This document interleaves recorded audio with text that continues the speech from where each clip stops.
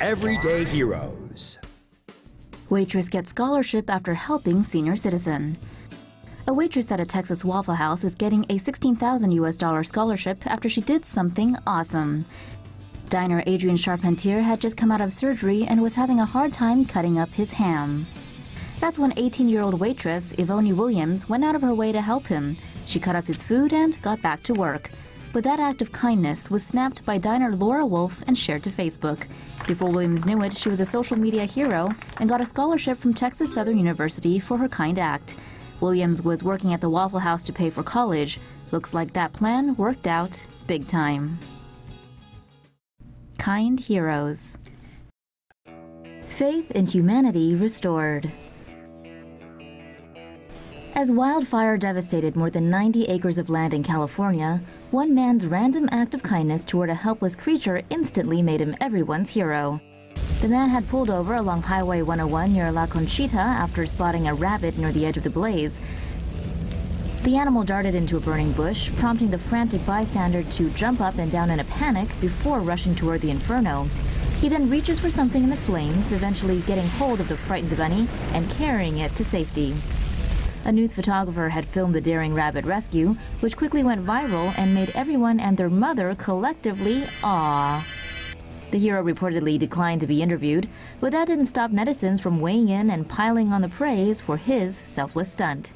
Kind-hearted California cops raised $45,000 to give teen a better future.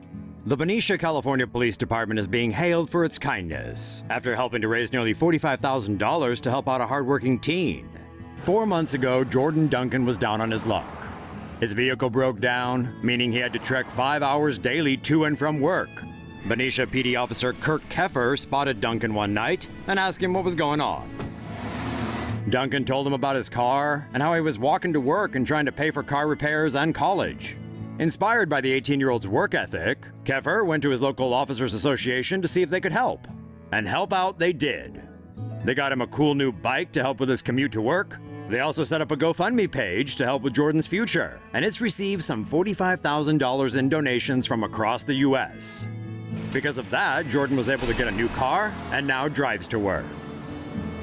And that's not all. Jordan is reportedly now studying to be a California Highway Patrol officer. So who knows? Maybe one day he can do the same for someone else down on their luck. There's hope for humanity yet. 2 New York State troopers went above and beyond the call of duty when they paid out of pocket for a woman to attend the funeral of a close family friend. Jordana Judson had rushed to the airport sobbing after finding out her friend had been a victim in the Parkland, Florida tragedy and was noticed by 2 concerned officers. Troopers Robert Troy and Thomas Karazinski escorted her to the JetBlue ticket counter, but the distraught 23-year-old could not afford the $700 one-way ticket. Thankfully, Troy and Karazinski stepped in with their credit cards to pay for her flight, despite her insisting that they didn't have to do it. The good deed meant Judson made it back home in time for the funeral and was able to grieve and support heartbroken family members. Many were moved by the troopers' acts of generosity, including JetBlue, who said Tuesday that they would be refunding the cost of Judson's ticket. Nice to see there's good in the world after all.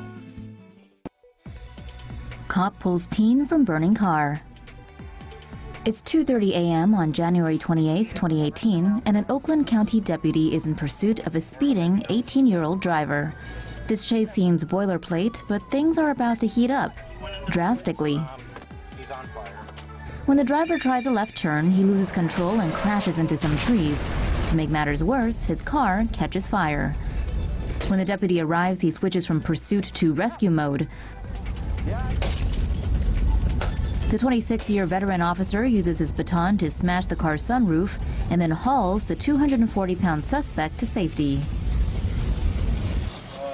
If the officer didn't act as he did, this driver would have been toast. The driver reportedly smelled of alcohol and weed when the police found him. He was treated for a possible broken leg and other injuries following the crash. The officer, who remains unidentified, was praised for his actions. According to the Detroit News, the suspect was arrested for DUI and fleeing and eluding police. He was released pending further investigation, blood test results, and criminal charges. Thank you, guys.